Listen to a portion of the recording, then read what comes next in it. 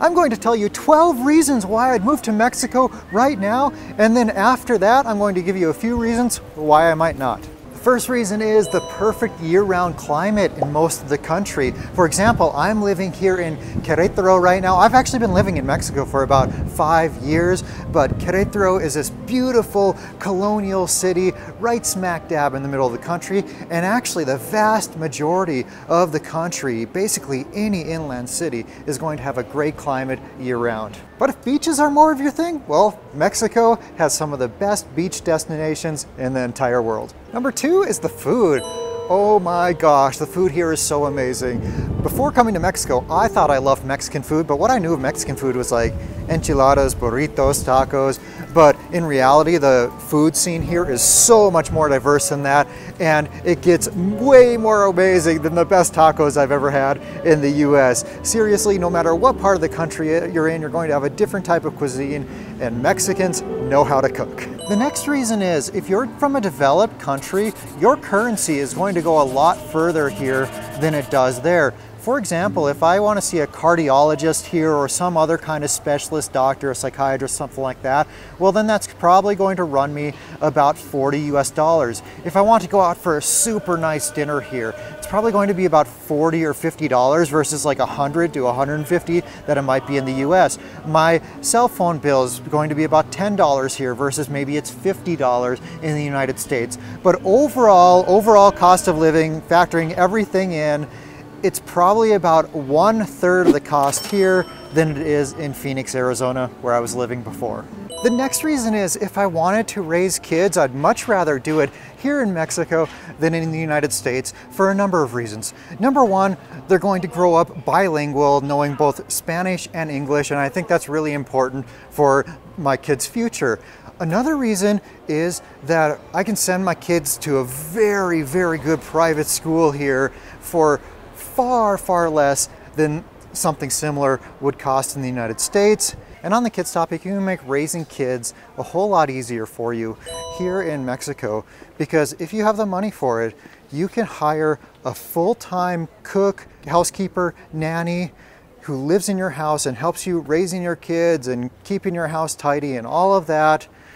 At the high end of the pay scale right now, that's about $550 US a month, and that is paying them very well. So for $550, you allow someone else to get what they consider a very good job, and then you make your life way easier. Compare this to my sister. My sister lives in the Midwest. She has 2 kids, and she pays over $1,000 a month just for daycare. That's not a live-in nanny. That doesn't clean your house, cook your food or anything like that. That's literally just keeping your kids for about 7 hours a day, and that's it.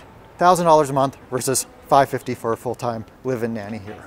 Next is Mexico's close proximity to the United States. So if you have friends or family back in the US, or let's say you're covered with some healthcare expenses, maybe you're a veteran or something, well then it's reasonably quick and easy to get back there for those various reasons. I'm going to get crap for this one, but if I were a single guy, I'd come to Mexico for the women. Like, I think Mexican women are great, but even other expats. Like, if I wanted a great dating scene, this is one reason to come here. And I've been asked, like, hey, what's the best place to be to meet women? Well, I think that answer depends on whether you're looking for Mexican women or whether you're looking for other expats. Well, if you're looking for Mexican women, I think any major Mexican city like Guadalajara, Mexico City, here in Querétaro, Puebla, Morelia, like literally any one of these large cities in the inland of Mexico, in the highlands, is going to be a great option for you. And if you're looking to date other expats, well then I think the single best place for you is Puerto Vallarta. And this is a little counterintuitive because Puerto Vallarta is known for it being a huge gay male destination. But that's the trick here, because there are about 10 single straight women for every 1 single straight guy in Puerto Vallarta, because almost all of the guys are gay. So like, if you want the best ratio of straight women to straight guys, well then Puerto Vallarta is the choice for you. Variety. That's a reason I'd move to Mexico, because there is something for everybody. There's small, quaint mountain towns with beautiful nature. There's old colonial cities like the beautiful Querétaro. There's brand new modern cities with all the greatest conveniences that you could want. There's every climate you could possibly want, from snow to desert to beaches to hot springs on the side of cliffs, literally everything in terms of climate. So there's something for everybody here in Mexico. If you're looking to move abroad, there are a lot of countries around the world that make it very difficult to move there.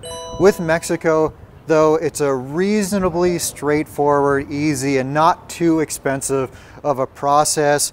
Of course, there is still some government bureaucracy like you have in every country. However, compared to the other options out there, Mexico isn't too bad, and that's a win. I love to travel, but I hate crossing international borders because you never know what's going to happen. You have to worry about, oh, do I need a visa to come here? Do I need a negative COVID test? Do I have to show proof of vaccine? Is some border agent going to try to shake me down because I have one too many phones and they're going to issue a major fine or put me in jail for carrying an apple into the country or something stupid like that? But something I love about Mexico is you could literally travel for an entire lifetime to all of the different destinations in Mexico and always be seeing and experiencing something new, because there are so many amazing destinations here, from all the beaches to the amazing colonial towns to all the small pueblos mágicos, the magic towns around the country. There is an almost endless number of things to see without crossing one single international border.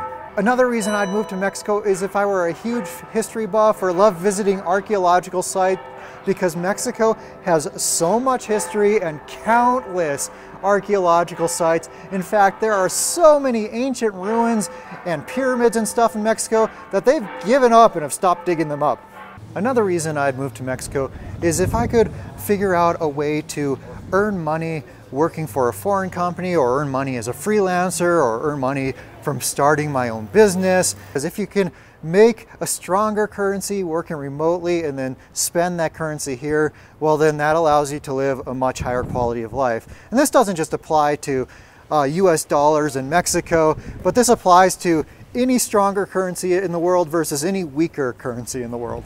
If you would like to start a business coming to Mexico, let me know in the comments, because I have an almost endless number of ideas of businesses that I would love people to start, or I think that would be in really high demand. So I could do a video on that if you wanted me to. And right after I tell you the 12th reason why I would move to Mexico today, I'm going to tell you the reasons why I think moving to Mexico would be a bad idea. The 12th reason I'd move to Mexico today is if I needed a pharmaceutical drug that was really expensive in the country where I was living, because a lot of these pharmaceuticals are a lot cheaper here, and with those really expensive drugs, that could literally mean the difference between scraping by or living a good life. Maybe in some cases it could even mean the difference of life and death. Why might moving to Mexico be a bad idea? Well, number one, when I first came to Mexico about 5 years ago, I considered Mexicans to be very welcoming and they loved having foreigners here. But over about the past 18 months or so, I've noticed this trending in the wrong direction, and a higher and higher percentage of the population do not want foreigners here at all. They would rather all foreigners move out of the country, not have any foreign investment or anything like that. And if things continue heading in this direction, it might not be a good place for foreigners to live. Another reason I wouldn't recommend moving to Mexico is if you want it to be exactly like where you're from, but cheaper, because that's just not going to be the case, and you're going to have to adapt to a lot of cultural differences. Another reason I wouldn't move to Mexico is if you're looking to get a job here, because the truth is the jobs just don't pay that well. So I recommend starting a business or figuring out a way to work remotely or work as a freelancer or something like that. Another reason why you might not want to move to Mexico are the dangers here. Granted, I do think the dangers are way overblown by the US media, but they certainly exist and I can't just gloss over them. For example, I was driving with Mai just the other day and we drove past this house that had security guards outside, and I was like, was that security standing outside that house? And she's like, yeah, that house is where the owners of this business in Querétaro live, and One time they had a kidnapping in their family, and ever since then they've paid for guards to stand watch 24/7. Another example is I met a Mexican who comes from a wealthy Mexican family, and many years ago her father was kidnapped for ransom. They paid the ransom and then they killed him anyway. So, I mean, I can't just gloss over the subject of dangers because this stuff is real. It does happen here.